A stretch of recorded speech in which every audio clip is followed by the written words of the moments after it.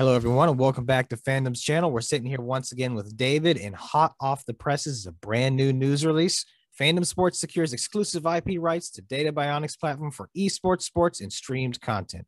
David, how are you doing? Are you ready to dive into this for me? Yeah, no, I'm doing great. Thanks, Mike. It's very exciting news today. So this is an extension of the LOI that we signed with Chris and Stan's company, Intel Dynamics. DataBioniX platform is what powers all of the unique predictive capabilities that we can pull out of data streams for esports, right? That's live right now at fandomesports.gg. So what we've been negotiating over the past several months is the ability for us to secure the exclusive license. So number one, this is the first time they've ever given any company in any of the industries they've operated in, telecom, healthcare, insurance, supply chain management, logistics, and exclusive industry use rights. So we're very excited for that. As your listeners or our listeners may know, Chris and Stan are actually the company's CTO and CSO. We've granted them a fairly sizable amount of shares in exchange for those rights, so that they can share and participate in the success of the company. And not only are we going to be using the system for esports, as you see it today in esports wagering and esports predictions, but we have very specific plans to expand that beyond esports to sports and, frankly, any type of live streamed content.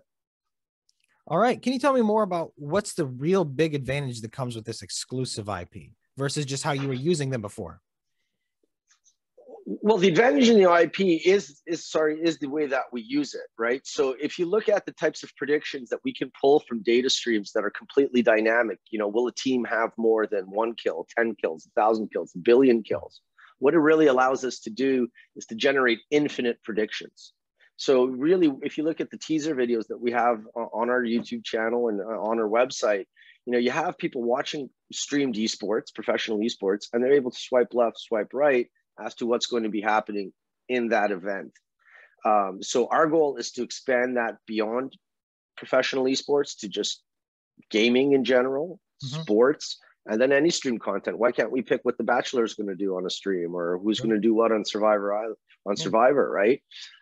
So the DataBioniX platform will allow us to do that by enabling us not to have to hard code each and every single possible outcome. So that eliminates us from having to have thousands of people writing millions of lines of code to handle all the possible permutations of what could happen in an esport event, in a sporting event, or so forth.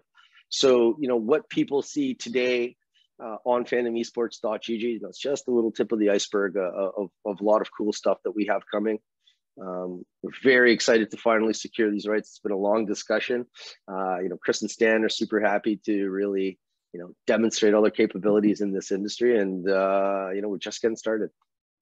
Wonderful, David. Well, yeah, it sounds like a really exciting milestone. So congratulations on that. And thank you everyone for watching. If anyone has any questions about this and what it means, let us know. We'll be happy to get on here, answer anything you guys got for us, and stay tuned. We'll get some more exciting news to you as soon as we can. David, thank you for coming on. Everyone, thank you for watching. Take care. Thanks, Mike.